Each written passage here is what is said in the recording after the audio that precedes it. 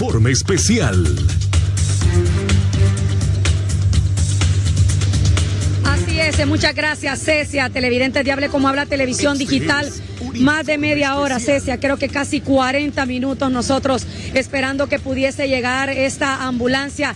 Comprendemos en cierta forma porque mire, es un tráfico increíble y mire, la ambulancia venía recorriendo a la zona y los carros en vez de hacerse para un lado, todos querían cruzar, o sea, realmente qué inconsciencia. Aquí lo que están haciendo en estos momentos ya pues es una intervención, vendándole lo que es la cabeza. El señor sigue con vida, Cecia, gracias a Dios. Ha botado bastante sangre. Los muchachos que han estado aquí en alrededores, mire, le han estado hablando para que él se mantuviera consciente y esa ha sido una gran labor humanitaria de parte de cada uno de los que se encontraban aquí en la zona. La hija pues ya se va a trasladar para acá, nos han mencionado que él tiene seguro social, así que lo van a movilizar hasta ese sector. Vamos a ver si logramos pues hablar con los paramédicos, pero ya en estos momentos le están brindando los primeros auxilios, lo están estabilizando, le están colocando una venda en su cabeza, porque lo primordial obviamente pues es tratar de dejar que salga esa cantidad increíble de sangre que estaba saliendo de su cabeza. Bueno, usted ha estado aquí apoyando a este muchacho, óigame, tardado a que llegara la ambulancia, pero la gente también es difícil que se mueva. Y este muchacho en este terrible accidente aquí. Sí, así es, aquí cuesta que las ambulancias vengan, pero igual, gracias a Dios ya llegó y ya está estableciendo el señor, gracias a Dios, ojalá que se pueda salvar. ¿Ustedes lograron ver el accidente cuando ocurrió? No, yo estaba al otro lado, a tiempo que la lluvia me paré cuando escuché el golpe del carro ahí.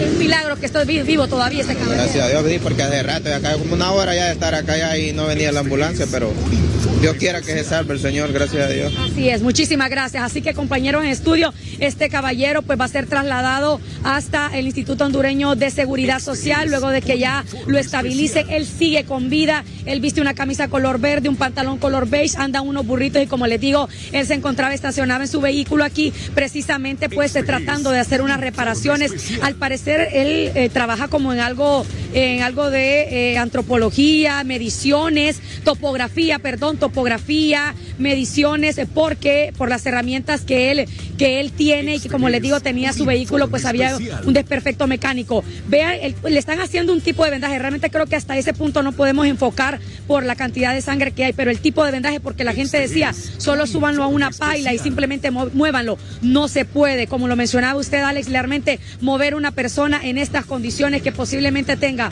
una fractura en su cráneo, eso puede ser mortal, sin duda alguna, puede ser mortal, pero ya podemos decir que en estos momentos pues ya va a ser trasladado hasta el Instituto Hondureño de Seguridad Social, porque su familia ha intentado pues moverse hasta este sector, pero debido al tráfico vehicular le ha sido imposible. Así que aquí estamos observando las imágenes, ya lo van a subir a la camilla, vamos a ver si alguien puede cooperarles también para que lo puedan subir. Él tiene un dolor fuerte, estaba enrolladito, la ropa se le puede observar que se le rasgó completamente.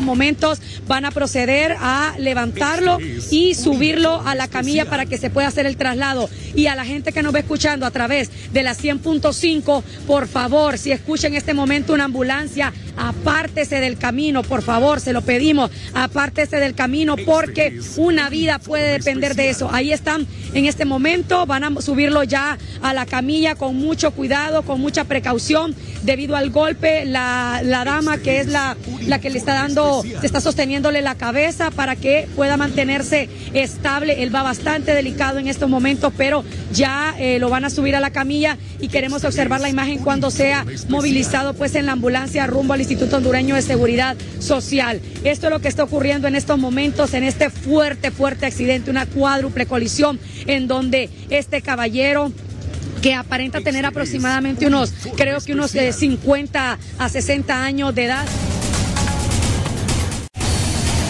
Alguna Dios ha estado con él, lo ha estado acompañando y todos estos muchachos aquí a los alrededores han sido ángeles que también no se han movido y ya pues aquí dándole el apoyo a los paramédicos para poder, con cuidado con el señor ahí no.